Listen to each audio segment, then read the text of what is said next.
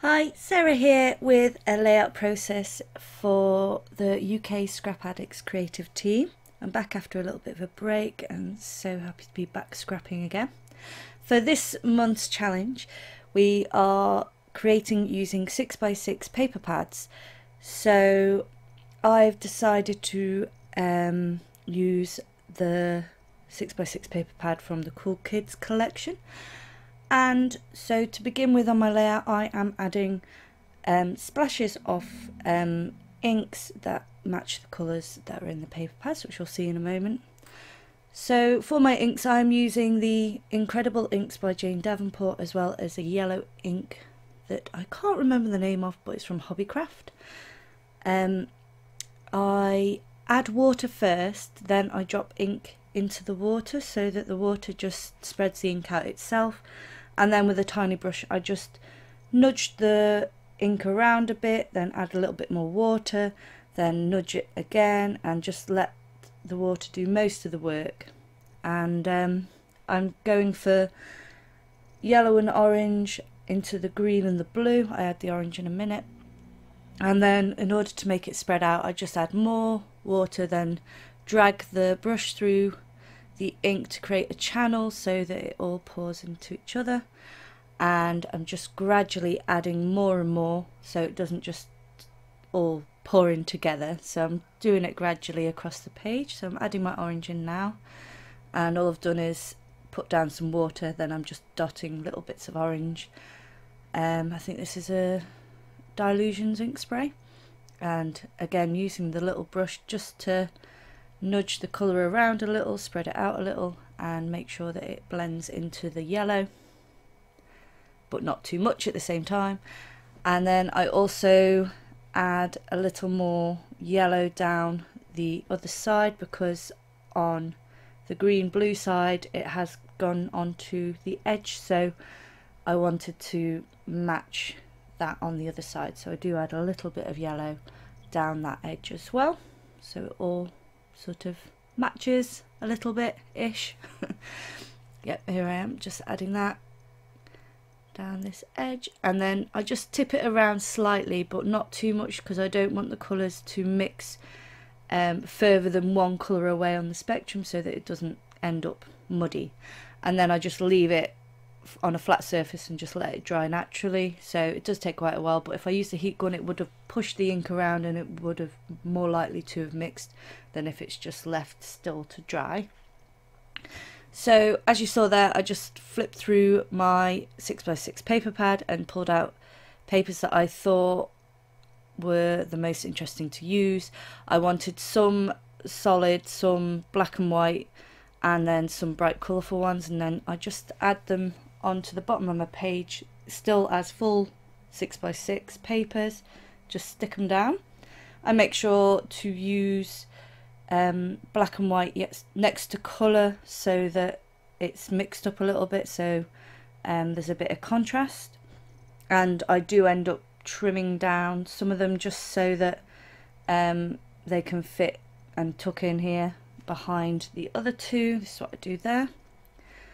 And then once I'm happy with how that looks, I just flip it over and trim off all the other bits off the paper pad pieces, which I do end up using in a little while. So I just need to stick that piece down there, and then I do ruffle up the edges, and as you saw they're not all stuck down very well, but that doesn't matter because I do go away and add some messy stitching, machine stitching across the bottom to secure that down, so that it's secure at the bottom and lifts up slightly further up. So now I've got that framed bit at the bottom which matches my ink colours at the top. I move on to work on the layers of my photo. I always trim out my photo completely with no border, then I always add a border back in, and I choose the border based on what colours I'm using, what colour my background is, etc. If it's a very soft layout I'll go with maybe vellum or tissue instead of cardstock, but most of the time I go for a white or black cardstock for the background. and I just find that when adding lots of colourful layers, it does help to make the photo pop and not get lost amongst all the brightness, because I do tend to do a lot of bright layouts. And now I'm just using up the rest of my paper pad, and the fact that they are quite wonky pieces to use, I found actually worked well for me, because I can be a little too too regular with my layering, and this helped me do more interesting layers where it's not just neat rows of colours underneath. So I just move them round and add them haphazardly, but in a general cluster, quite neat against the photograph, but with lots of different colours all layered up differently. And then I just trim off a nice little border each time I add a layer. This also adds extra height to my photo, but I do actually end up adding more height to my photo as well. So that's my layers done. I'm flipping that over now and adding just some cheap foam from Hobbycraft in the children's section. And I use this rather than using foam tape or foam pads, because I find that it makes the picture stay flat. Sometimes if you don't use enough foam, it can sort of dip in the middle. So I do think this works better, and it's just way cheaper as well. And I'm now using my little Rapesco tool here. Oh, I'm adding vellum first actually. I just add a layer of vellum just for an extra layer and extra interest, because I do like how vellum looks, because obviously you can see colour through the back of it, so it's just a different kind of texture to look at. So I just add a couple of layers of that to the back of the photo and then trim it down. And now I add my Rapesco clips, and you just push the little button down and it adds a little binder clip, so I do a couple of them on the top and the side. And because the colours within the kit are bright colours and then the accent is silver, so silver went really well, so I used them clips. I think you can actually get them in multicolour and rose gold and stuff, but I haven't found them yet. I just found this in a random stationery shop. So I'm adding my title on an angle going up that 6x6 paper, and the title's already made for me, which was good, because I do sometimes struggle with titles. So when you can get phrase stickers, they're always handy, so you don't have to think of one. And I'm adding in some tiny word stickers that I've got silver foil, as well as my journaling spot at the bottom, which is framed in silver foil. And I'm just moving around my embellishments. All of these are the Cool Kid embellishments, and it's just what I have left over from my kit that I got.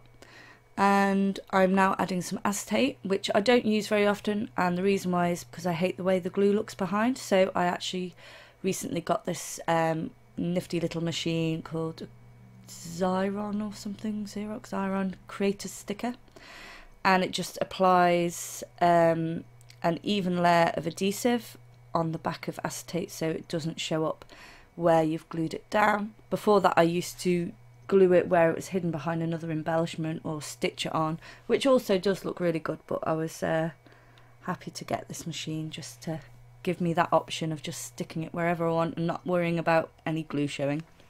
I'm now just adding a few little enamel shapes to finish it off, and I'm doing them in a bit of a visual triangle type thing, just adding it around all the bits that are most busy, I guess. I also add some of the star sequins. All these things are in the same Cool Kid collection. And just adding a few extra stickers. I add these aeroplanes. I love how they look. I love how they draw your eye from the title up to the photograph. Adding another one of them little binder clips to my journaling spot, just to balance that out with the photo at the top.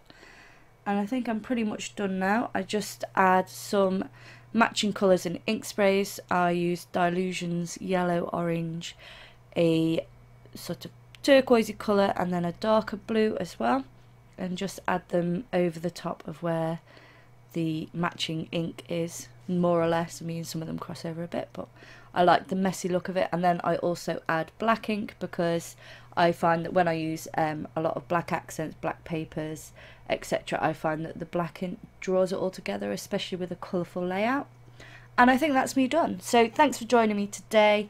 Please do check out everyone else's videos for this month, and go over to the Facebook group, see what's going on there. Have a great day, everyone. Bye.